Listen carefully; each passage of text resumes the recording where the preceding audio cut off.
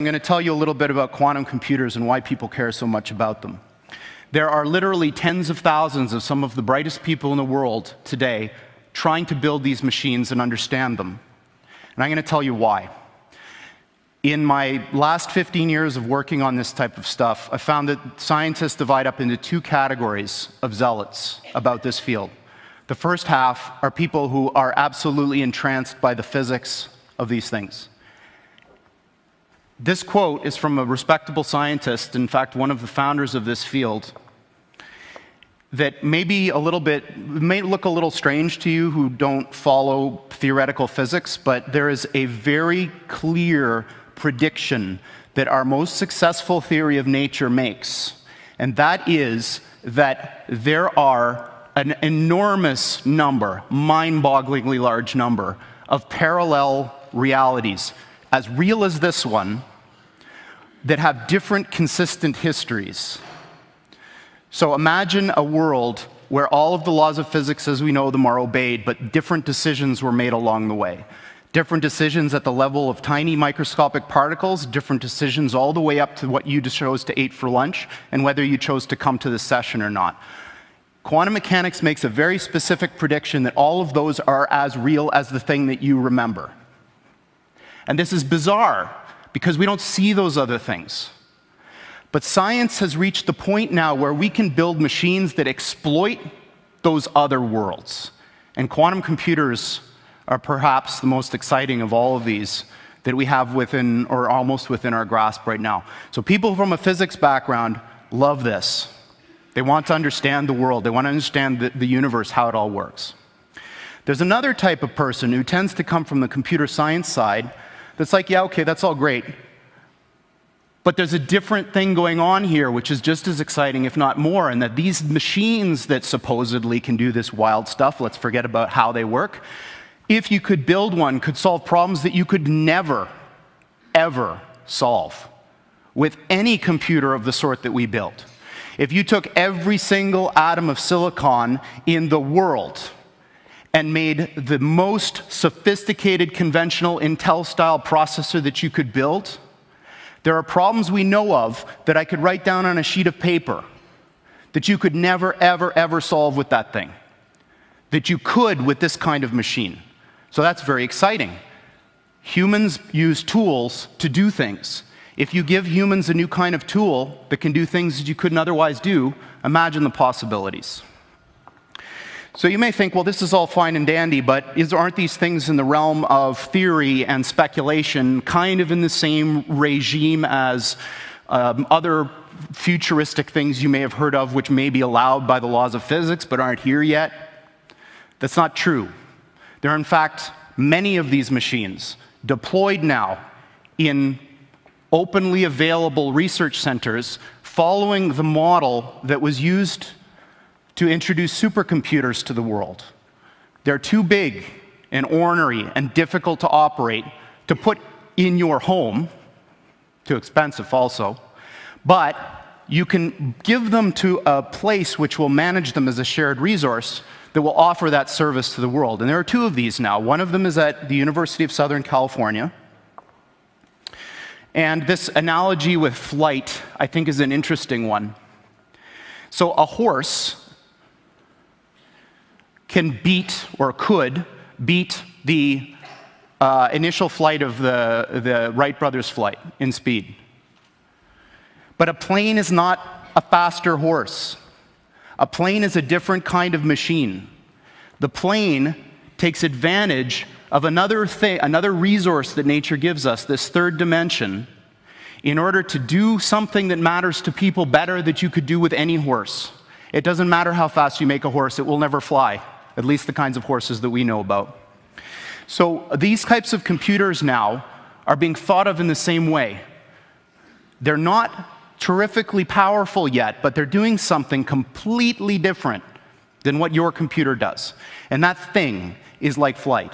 It gives these computers access to these new resources, maybe you could call them parallel universes, in order to do something that you couldn't otherwise do. And that's not the only one. In fact, the one I'm going to come back to and talk to in the context of the story that I'm wrapping this in was recently installed at NASA. And Google was the primary interested party that pulled this whole thing together.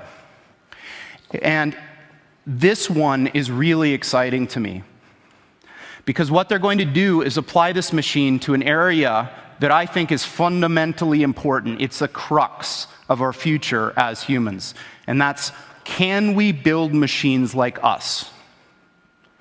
So building machines like us might be possible. I certainly believe it is. I might be wrong. But what I do know is that the types of approaches that people are taking now to build intelligent machines benefit immensely from what this machine that we've built does best. So what this center is about is applying this beautiful new computational idea in the service of trying to make intelligent machines. Now, I can't think of anything personally any cooler than trying to use quantum computers to build intelligent machines, so this is very exciting to me. Steve Jurvetson has been a longtime friend and investor in the company, and for those of you who don't know him, he's a Silicon Valley investor who's probably the smartest VC that I know of, and certainly the one that's the most attuned to technological trends. He's on the board of SpaceX, Tesla, Synthetic Genomics, which is Craig Venter's company that's trying to build artificial life, and DWave, and that's it. And this is his particularly poetic way of framing the difference between the machines we build and conventional computers. This is what they look like. There are two of them. These are from our lab in Burnaby in British Columbia. From the outside, they look like giant black monoliths, big metal boxes, about 10 feet on a side, 12 feet tall.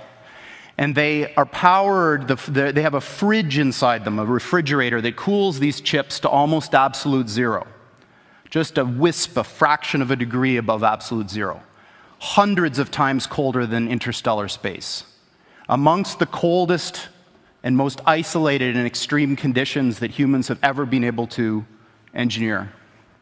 These fridges, interestingly enough, which are called pulse tube dilution refrigerators, have a thing called a pulse tube, which emits a sound roughly once per second, which sounds eerily like a heartbeat. So if you have the opportunity to stand next to one of these machines, it is an awe-inspiring thing, at least for me. It feels like an altar to an alien god. They really are impressive machines. At the heart of this big box is a tiny chip about the size of your thumbnail.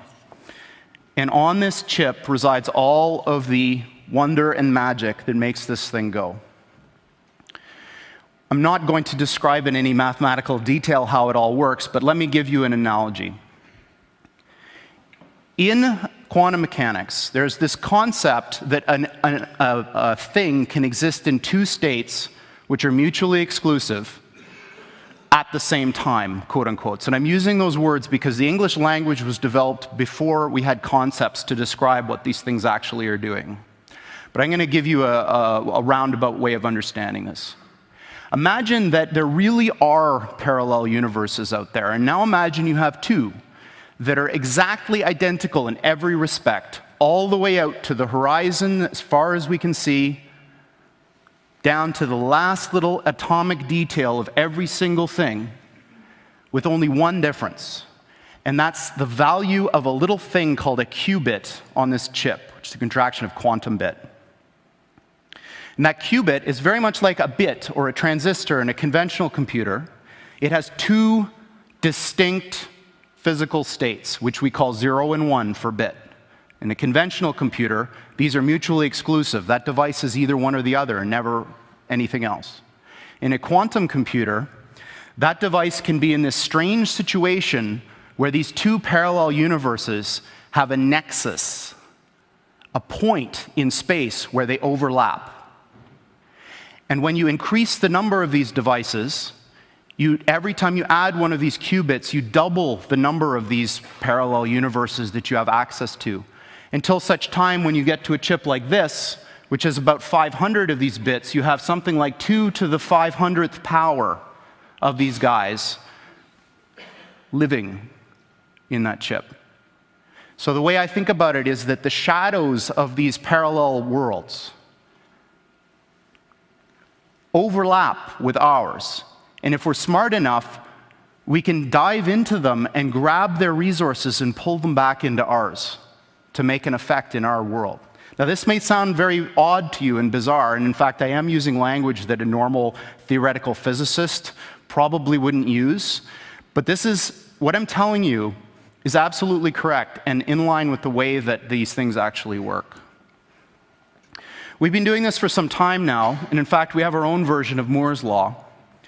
The doubling of the number of these qubits on the chip has happened once a year for the past 9 years. So for the last 9 years, every year, the number of these qubit devices has doubled, and it will continue to do so. As a point of reference, in terms of how fast these things are, in one generation of chip, the one from the system that was installed at USC to the one that Google and NASA have now, the speed of the device went up by almost 500,000. This is the kind of progress that you're going to see with these types of machines going forward. And 500,000 sounds like an abstract number, but I put up a little mental comparison here to see what 5,000 really means. 500,000 is a big number when it comes to speed. All right, so now I'm getting into the last part of my talk where I'm going to make some predictions, some dangerous predictions. So predictions are very dangerous for a variety of reasons. Often they're wrong, which is one.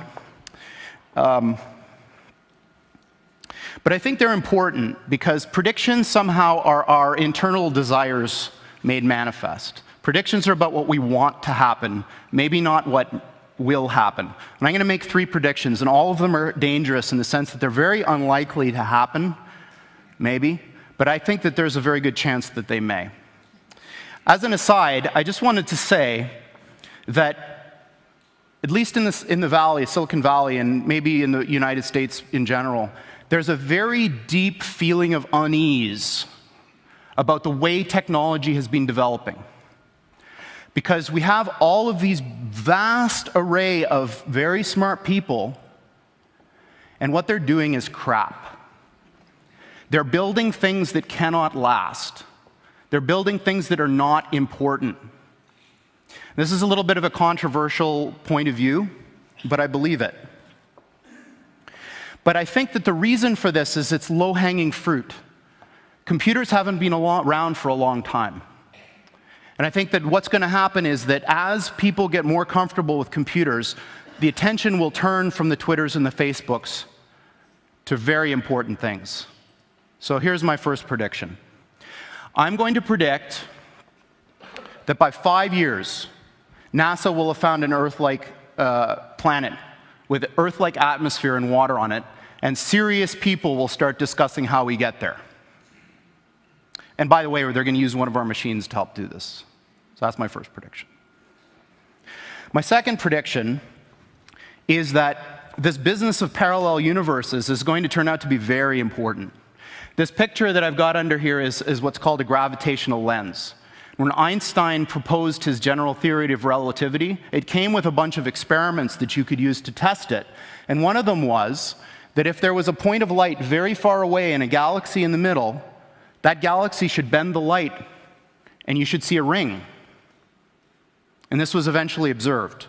And I think what's going to happen is somebody is going to come up with an experiment to test this reality of these things.